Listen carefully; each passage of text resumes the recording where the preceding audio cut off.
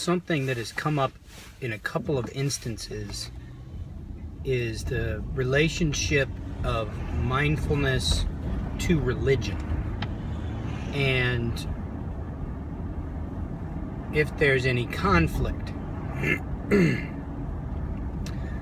And so I wanted to share my thoughts on the matter. My upbringing is from the Christian faith.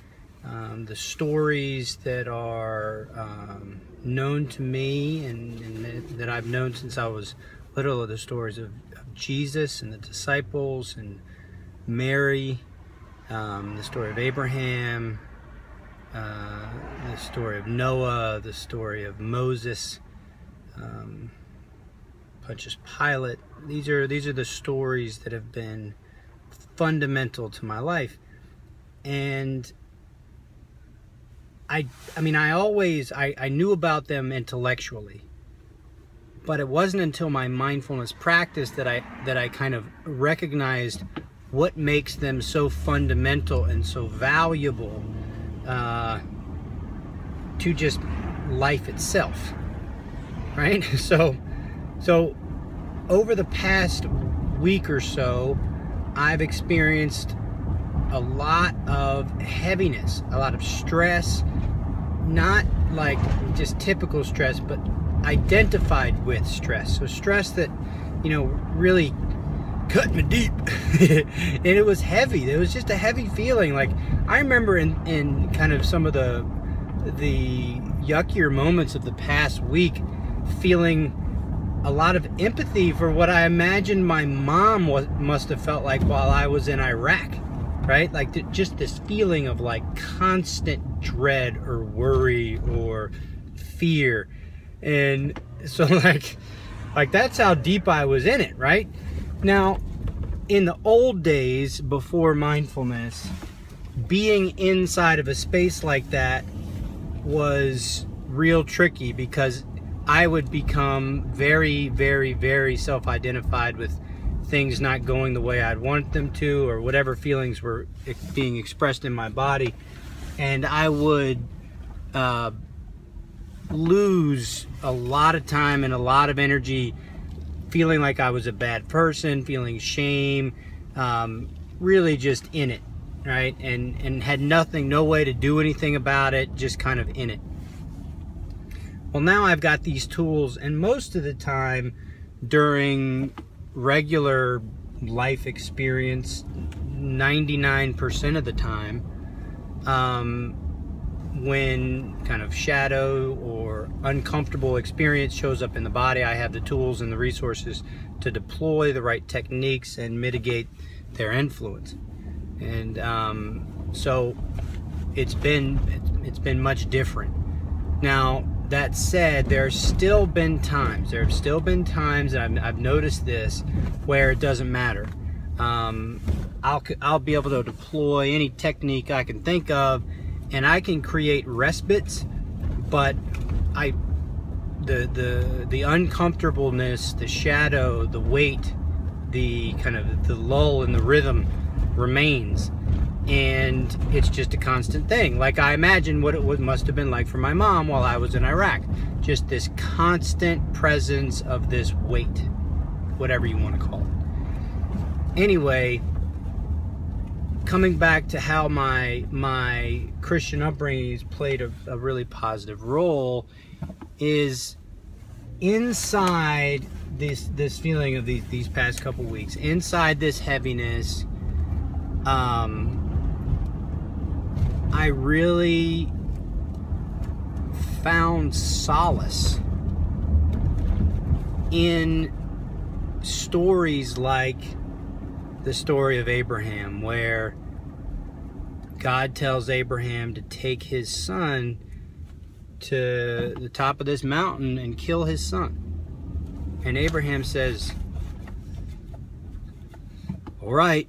And he's about to do it, fully into it, about to kill his son, and God says, I had to test your faith. And so the experience of that story during these feelings of heaviness and weightedness, stress, shadow, whatever, that story really played a positive role in my relationship to the feeling. My relationship to the feeling. And that's what mindfulness is. And Dr. John Kabat-Zinn will tell you, mindfulness is a new kind of relationality to things. So my relationship to suffering in the past was one of I'm wrong, da da da da da. My relationship to my relationality to this so-called suffering, shadow, whatever you want to call it, is one that's reinforced by my faith. And so it's as though my mindfulness practice has helped me embody what intellectually I've known since I was a kid. But now, because I have this awareness of the fullness of what I am, and in the Armor Down language, you look at it from the perspective of mind, body, and spirit, or the mystery, for the most unloaded but closely accurate word you can think of. And so,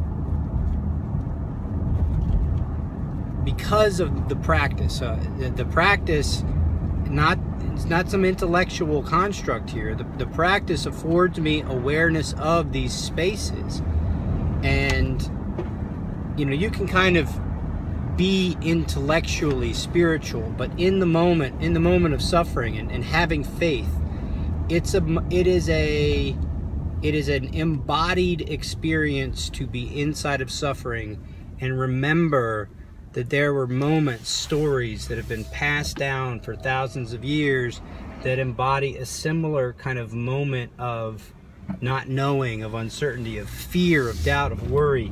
And to be able to call upon that in this moment and recognize, embody, feel, be aware of its influence in a way that is practiced, in a way that is familiar, is to really see, I think, the practice of the faith itself.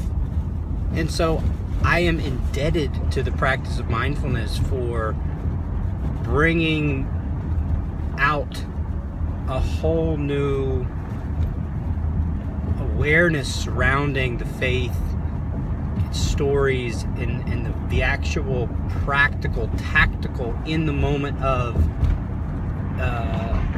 value of the deployment of those stories and what they pass on. So, I'm an eternal optimist, so you can definitely fault me on that, but